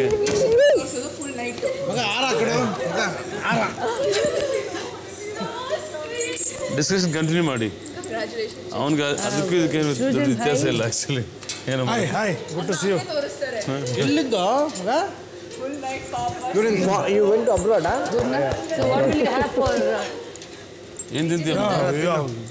ಒಂದು ಕೊಳಗ ಕಾಫಿ ಕೊಡಿ. something very bad? ಇಲ್ಲ ಆಪಲ್ ತಿಂತೀನಿ. You promised us, okay? ಇಲ್ಲ ಆಪಲ್ ತಿಂತೀನಿ. ಬೇಡಮ್ಮ. ಅಲ್ಲಿ ಈ ಮನೆಯ ಸದಸ್ಯರೆಲ್ಲ ಇದ್ದಿದ್ದರಿಂದ ನಾನು ಇಲ್ಲಿ ಬಂದು ಮಾತಾಡಬೇಕು ಅಂತ ಅಂದ್ಕೊಂಡೆ. ಮೊದಲನೇದಾಗಿ ಕ್ಷಮೆ ಇರಲಿ, ನನ್ನಿಂದ ತಪ್ಪಾಗಿದ್ರೆ ತಿಳಿದೇ ಆಗಿರೋದು. ಟ್ರೈ ಮಾಡ್ತಾಯಿದ್ದೀವಿ ಆದಷ್ಟು ಕನ್ನಡದಲ್ಲಿ ಮಾತಾಡೋದಕ್ಕೆ, ಕನ್ನಡ ಹೇಳ್ಕೊಡೋದಕ್ಕೆಲ್ಲ. ಸೊ ಅದು ಬೇಕು ಅಂತ ಮಾಡಿದ್ದಲ್ಲ. ಹಾಗೆ ಬೇರೆಯವರು ಅಷ್ಟು ತುಂಬ ಪ್ರಯತ್ನ ಪಡ್ತಾರೆ. ಮಗ ಒಂದೇ ಒಂದು ನಿಮಿಷ. ಹಾಂ, ಸೊ ಈ ಥರ ಸಣ್ಣ ಪುಟ್ಟ ವಿಷಯಗಳಿದೆ. ಸೊ ಅದಕ್ಕೆ ನಾನು ನಿಮ್ಮ ಹತ್ರ ಮಾತಾಡಬೇಕು ಅಂತ ಅಂದ್ಕೊಂಡಿದ್ದು. ಅಕಸ್ಮಾತ್ ನನಗೆ ಏನಾದರೂ ಒಂದು ಸ್ಪೆಸಿಫಿಕ್ ಇನ್ಸ್ಟ್ರಕ್ಷನ್ಸ್ ಇತ್ತು ಅಂದರೆ ದಯವಿಟ್ಟು ನನ್ನ ಕನ್ಫೆಷನ್ ರೂಮ್ಗೆ ಕರೆದು ನೀವು ಹೇಳ್ಬೋದು. Thank you. ಮಧ್ಯರಾತ್ರಿ 1:15 ಅಷ್ಟಾದರೂ ಅವನು ಮಿಸ್ಟೇಕ್ ಅಂತ ಹೇಳ್ಕೊಂತ ಇಲ್ಲ. ನೀತು, ಸಂತೋಷ್ ಮತ್ತು ಶ್ವೇತಾ ಇಲ್ಲಿ ಅಕುಲ್ ಬಗ್ಗೆ ಚರ್ಚಿಸ್ತಿದ್ದಾರೆ. ಆಗ್ತಾ ಇದ್ದಾನೆ ಅವನು ಫುಲ್ ಥರ ಮಾತಾಡ್ದಂತ ಅವನು ಒಪ್ಕೊತಾ ಇಲ್ಲ. ಈಗ ಬಂದೆಲ್ಲ ಪಾಚಪ್ ಎಲ್ಲ ಆಯಿತು. But still again and again ಆ ಟಾಸ್ಕ್ಗೆ ನನ್ನ ಹೆಸರನ್ನ ನಾಮಿನೇಟ್ ಮಾಡಿದ್ದಾನೆ. ಉಯ್ಯಾಲೆ ಟಾಸ್ಕ್ ನಾನು ಎಲ್ಲ ಮಾಡಿದ್ದೀನಿ, ಆದರೂ ಅವ್ನು ನನ್ನನ್ನು ನಾಮಿನೇಟ್ ಮಾಡಿದ್ದಾನೆ. ಅಂದರೆ list performer. So he takes everything personal. Is a fool. ಅವ್ನು ಕ್ಯಾಪ್ಟನ್ ಆದರೆ ಅಂತೂ ಮಾತ್ರ ದೊಡ್ಡ ಪ್ರಾಬ್ಲಮ್. ಯಾಕಂದರೆ ಅವ್ನು ತುಂಬ ಪರ್ಸ್ನಲ್ ಆಗಿ ಎಲ್ಲರನ್ನ ಟ್ರೀಟ್ ಮಾಡ್ತಾನೆ. ಅವ್ನ ಟಾಸ್ಕಿಗೆ ಸರಿಯಾಗಿ ತಲೆ ಉಪಯೋಗಿಸಲ್ಲ. Is that kind of a ಗಾಯ್. ಮಧ್ಯರಾತ್ರಿ 2:15 ಈಚ್ ಅನ್ನೋದು ಡಿಬೇಟ್ ಅರ್ಥ ಆಯ್ತಲ್ಲ. ಸೊ ನಿಮ್ಮ ಅನಿಸಿಕೆಗಳನ್ನು ಹೇಳಿ ಅಂದಾಗ ಹೇಳೋದು ನಮ್ಮ ಧರ್ಮ ಅಷ್ಟೇ. ಹೇಳ್ತಿಲ್ಲ, you just promised on your son, ಸುಮ್ಮನೆ ಜೋಕ್ ಮಾಡಿದೆ ಅಂತ ಅಷ್ಟೇ ಹೇಳ್ತಿರೋದು ನಾನು. ಮಗನೇ ನೀನ್ ಮಾತಾಡ್ಕೊಡುದು, ಯಾಕಂತಂದ್ರೆ ನೀನು ಎಂತ ಸೆನ್ಸಿಟಿವ್ ಕಡೆ ಕೂಡ ಕಾಮಿಡಿ ಮಾಡಿ ಡಬ್ಬಾ ತರ ನಿನ್ನ ಹೆಸರು ಅನ್ಸ್ಕೊಂಡಿದ್ಯಾ. ಅರ್ಥ ಆಯ್ತಾ? ಇದು ನಮ್ಮಿಬ್ಬರ ಮಧ್ಯೆ ಅಲ್ಲ, ನಾನು ಅವನ ಬಗ್ಗೆ ಮಾತಾಡ್ತೀನಿ. ಅವನ್ ಫಸ್ಟ್ ಆಫ್ ಆಲ್ ಅವನ್ ಹೋಗಿ he falls into ditch for wrong reasons and comes up to me and talks to me. ಇವನ್ ಬಂದು ನನ್ಗೆ ಹೇಳ್ತಾನೆ, ನಾನು ಇವನ್ ಕೂತ್ಕೊಂಡು ಮಗ ನಿನ್ ಕೆಲವೊಂದು ಡಿಚಲ್ಲಿ ಬೀಳ್ತಾರೆ ಅಂತ. He is also a confident ಗಾಯ್. ಅವ್ರಿಗೂ ಒಂದು ಪರ್ಸನಾಲಿಟಿ ಇದೆ. ಇವಾಗ ಇದೆಲ್ಲ ಬೇಕಾ? ಇವಾಗ ಸುಮ್ಮನೆ ಮಲ್ಕೊಂಡಿದ್ವಿ ನಾವೆಲ್ಲ. ನಾಟ್ ನೀಡೆಡ್, ಇಟ್ಸ್ ಫೈನ್ ನಾವು. ಇವಾಗ ಏನಾದ್ರೂ ಇಟ್ಸ್ ಫೈನ್. ನೀತು ಓಕೆ, ಯಾರು ಕಿತ್ತಾಡ್ತಿಲ್ಲ. ನಾನು ಹೇಳೋದು ಒಂದೇ, ಈ ತರ ಎಲ್ಲ ಮಾತಾಡಿ ಇಂಟಿಮಿಡೇಟ್ ಮಾಡೋದು ಚೆನ್ನಾಗಿರೋದಿಲ್ಲ. ಕುಲಿದು ಫ್ರೆಂಡ್ಸ್ ಅಂದ್ಮೇಲೆ ಹಿಂಗ್ ಮಾತಾಡೋದು ಅಲ್ಲ. ನಿಮ್ ಇದಕ್ಕೂ ಸ್ಟ್ಯಾಂಡರ್ಡ್ ಚೆನ್ನಾಗಿ ಕಾಣುತ್ತೆ. No, it's not about. ನನ್ನ ಕ್ಲಾರಿಟಿ ಕ್ಲಿಯರ್ ಮಾಡ್ಕೋತಾ ಇದ್ದೀನಿ ಅವನ ಜೊತೆಗೆ. ಅರೆ ಇದು ಒಳ್ಳೆ ಚೆನ್ನಾಗೈತೆ. ನಾನು ಹೇಗಿರ್ಬೇಕು ಹೇಗೆ ಮಾತಾಡಬೇಕು ಅಂತ. ಓಕೆ ಅಕ್ಕು, ಅರೆ ಎಮೋಷನ್ಸ್ ಆದ್ಮೇಲೆ ಏನ್ ಮಾಡೋದು? ಹೇಳು ಅಕ್ಕು, ಹೇಳು. ಅರೆ ಕಮನ್, ನನ್ನ ಫ್ರೆಂಡ್ಶಿಪ್ ಅಲ್ಲಿ ನಾವು ಮಾತಾಡ್ಕೋತೀವಿ ಹಂಗೆ. That's how I am with him. ನಾನು ಆ ಥರ ಮಾತಾಡಿಲ್ಲ ಅಂದ್ರೆ he will not be fine. ನಾನು ಸುಮ್ಮನೆ ಹೋಗ್ತಾ ಇದ್ದೆ ತಾನೆ. ಸಾರಿ ಐ ಥಿಂಕ್ ಅದೇ ಕ್ಷಮೆ. I am very sorry. I am very sorry. ನಾನು ನಿಮ್ಮ ಹತ್ರ ಹೇಳಿಲ್ಲ ಏನು. ನಾನು ನಿಮ್ಮ ಹತ್ರ ನನಗೆ ಏನಾದರೂ ತುಂಬಾ ಪ್ರಾಬ್ಲಮ್. ಅರೆ ಆಸ್ ಅ ಫ್ರೆಂಡ್ ಆಗಿ ಬಂದು ಏನಾದ್ರು ಮನಸ್ಸಲ್ಲಿ ಇರೋದನ್ನ ಕ್ಲಿಯರ್ ಮಾಡೋಣ ಅಂತ ಕರೆದೆ. ಇಲ್ಲ ನಿಮ್ಮ ಮನಸ್ಸಲ್ಲಿ ಏನಿದೆ ಅಂತ ಕೇಳಬೇಡಿ ಅಂತ ಹೇಳಿದಾಗ ನಾನು ಯಾಕೆ ಕೇಳ್ತೀನಿ ನೀತು? ಯಾಕಂದ್ರೆ ನನಗೆ ಏನು ಫೀಲಿಂಗ್ ಇದೆ ಅದು let it be with me. Okay fine, I am very sorry. ಯಾಕಂದ್ರೆ ನೀವು ಹೇಳ್ತೀರಾ ಮಾತ್ರ ನಾನು ಕ್ಲಿಯರ್ ಮಾಡ್ತೀನಿ ಅಂತ, ಆಮೇಲೆ ನೀವು ಹೇಳ್ತೀರಾ ಓ ಇದು ಹಂಗಲ್ಲ ಇದು ಹಿಂಗೆ ಅಂತ. ನೀವು ಅಲ್ಲೇ ಈಗ ನಾನು ಇಲ್ಲಿ ದೊಡ್ಡ ಟಾಸ್ಕ್ ಆಗಲ್ಲ. I am fine, sorry, good night, thank you. ಮಧ್ಯರಾತ್ರಿ 2:30 dude sorry. Okay I said, ನಾನೇನಂದೆ ಅವಾಗ ಹಿಂಗೆ ಏನೋ ಅನ್ನಲ್ಲ, ಸಿಟ್ಟು ಬಂದು ಏನಂದೆ ನಾನು ಸಿಟ್ಟಲ್ಲಿ ಹೇಳಿಲ್ಲ ನಾನು ಆ್ಯಕ್ಚುಲಿ. ಹಾಂ ಸಾರಿ. ಓಕೆ ಸಾರಿ ನಂಗೆ ಇಷ್ಟ ಆಗಲ್ಲ ಆ ಥರ. ನಾನು ಅವನ ಹತ್ರ ಮಾತಾಡಲಿಲ್ಲ. ಇವಳು ಶ್ವೇತಾ ಬಂದೆಲ್ಲ ಸ್ಟಾರ್ಟ್ ಮಾಡಿದ್ದು. ನಂಗೆ ಹುಡುಗಿರು ಈ ಥರ ಫಿಟ್ಟಿಂಗ್ ಇಡೋದು ನಂಗೆ ಚೂರು ಇಷ್ಟ ಆಗಲ್ಲ. You understood no. ಆವಾಗ ನಾನು ಹೇಳಿದ್ದು ನಿಮ್ಗೆ ಅರ್ಥ. ನಾನು ನಿಮಗೆ ಕೇರ್ ಮಾಡಿದ್ರೆ ಬರೀ ಅರ್ಧ ಕ್ಲೂ ಕೊಟ್ಟು ದಟ್ ಇಸ್ ಸೋ ಡಮ್. ಇದೆಯಾ ಆನೆಸ್ಟಾಗಿ ಪೂರ್ತಿ ಅಲ್ಲ, ಅದು ಪದೇ ಬ್ಲಂಟಾಗಿ ಹೇಳ್ತಿದ್ಯಾ, ಅದು ಅರ್ಥ ಮಾಡೋ ಜವಾಬ್ದಾರಿ ಶ್ವೇತಗೆ ಇರ್ಬೇಕು. ನಾನು ಈಗ ಆ್ಯಕ್ಚುಲಿ ಮಾತಾಡ್ಕೊಳ್ತಾರೆ ಒಬ್ಬರ ಹತ್ರ ಏನೋ ಮಾತಾಡೋದ್ರೆ ಅದು ಅರ್ಧ ವಿಷಯದಲ್ಲಿ ಮಾತಾಡಿದ್ರೆ ಅವಳಿಗೆ ಆ್ಯಕ್ಚುಲಿ ಅದೇನು ಪ್ರಾಬ್ಲಮ್ ಇರಲಿಲ್ಲ. ಅವಳಿಗೆ ಅದು ಪ್ರಾಬ್ಲಮ್ ಏನು ಸಾರ್ಟ್ ಔಟ್ ಮಾಡಬೇಕಾಗಿತ್ತಂದರೆ, ಅವಳಿಗೆ ಏನು ಹೇಳಬೇಕಾಗಿತ್ತಂದರೆ ನಾನು ಅವಳು ಅಕ್ಕುಲ್ ಕ್ಲೋಸ್ ಅಂತ ಹೇಳಿದ್ವಲ್ಲ ಅಷ್ಟೇ. ಅದು ಸಾರ್ಟ್ ಔಟ್ ಮಾಡಬೇಕಾಗಿತ್ತು. ಅದಕ್ಕೆ ಇಷ್ಟೆಲ್ಲ ರಾಮಾಯಣ ಹೇಳಿದ್ಲು. ಅದಕ್ಕೆ ಅವ್ರು ನಿಮ್ಮನ್ನು ಕೆಟ್ಟದಾಗಿ ಪ್ರಾಜೆಕ್ಟ್ ಮಾಡ್ತಾರೆ, ಅದು ಏನು ಕೆಟ್ಟದಾಗಿ ಪ್ರಾಜೆಕ್ಟ್ ಮಾಡ್ತಾರೆ, ನಾನು ಏನು ಮಾತಾಡಿದೆ ಅಷ್ಟೇ ತಾನೇ ಅವ್ರು ಮಾಡೋಕ್ಕಾಗೋದು. ಡೂಡ್ ನಾನು ಅವಾಗ ಹೇಳಿದ್ ಮರ್ತೋಯ್ತಾ ನಿಮಗೆ? I am first rank in psychology dude, for God's sake please. ನಾಳೆ ಯಾರಾದರೂ ಒಬ್ರು ಮನೆಯಿಂದ ಹೊರ ಹೋಗ್ತಾರೆ. ಇರೋರು ಯಾರು, ಹೋಗೋರು ಯಾರು? ನೋಡ್ತಾ ಇರಿ ಬಿಗ್ ಬಾಸ್. ಸ್ಮಿತಾ ಭಟ್ ಅವ್ರನ್ನ ಸೇವ್ ಮಾಡೋಕ್ಕೆ ANI ಅಂತ ಟೈಪ್ ಮಾಡಿ 57827ಗೆ SMS ಮಾಡಿ, ಅಥವಾ bigboss.suvarna.inಗೆ ಲಾಗ್ ಮಾಡಿ. ರೋಹಿತ್ ಪಟೇಲ್ ಅವ್ರನ್ನ ಸೇವ್ ಮಾಡೋಕ್ಕೆ ROH ಅಂತ ಟೈಪ್ ಮಾಡಿ 57827ಗೆ SMS ಮಾಡಿ, ಅಥವಾ bigboss.suvarna.inಗೆ ಲಾಗ್ ಮಾಡಿ. ಶಕೀಲಾ ಅವ್ರನ್ನ ಸೇವ್ ಮಾಡೋಕ್ಕೆ SHA ಅಂತ ಟೈಪ್ ಮಾಡಿ 57827ಗೆ SMS ಮಾಡಿ, ಅಥವಾ bigboss.suvarna.inಗೆ ಲಾಗ್ ಮಾಡಿ. ಸಂತೋಷ್ ಅವ್ರನ್ನ ಸೇವ್ ಮಾಡೋಕ್ಕೆ SAN ಅಂತ ಟೈಪ್ ಮಾಡಿ 57827ಗೆ SMS ಮಾಡಿ, ಅಥವಾ bigboss.suvarna.inಗೆ ಲಾಗ್ ಮಾಡಿ. I said okay dad C you ಅಂತ. ಅವತ್ತು ನನಗೆ ನಮ್ಮಮ್ಮ ಬಂದು ತಪ್ಕೊಂಡು ಸುಜಾ ನಾನು ಸತ್ತೋಗ್ತೀನಿ ಅಂತಂದರು. ನಾನು ಯಾರಿಗೋಸ್ಕರ ಬದುಕಲಿ ಅಂತಂದೆ.